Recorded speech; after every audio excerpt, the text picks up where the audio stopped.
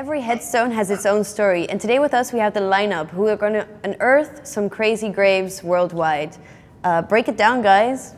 Hey, alright, so let's talk about some strange graves. The first one we're going to discuss is Ferdinand Arbelot. Now you can find Arbelot's grave in Père Lachaise in Paris, France. Arbelot was a musician and he passed away during the Nazi occupation of France. His dying wish was to forever gaze into the face of his departed wife, and as you can see, he did a very good job at doing that for all eternity. Cool. So the second grave is found in the Netherlands in the south, and it's in the old cemetery of Roermond.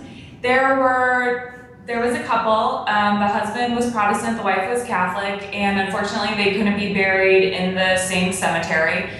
So they both got plots that leaned up against a wall that ran through the two cemeteries. The husband died first, and they erected this gravestone for him.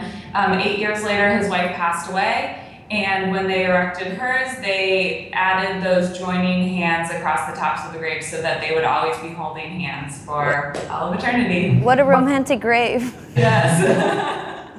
Continuing on this theme of eternal devotion, we're going to go to Hiawatha, Kansas. Now this is the gravestone of John and Sarah Davis, the John and Sarah Davis Memorial.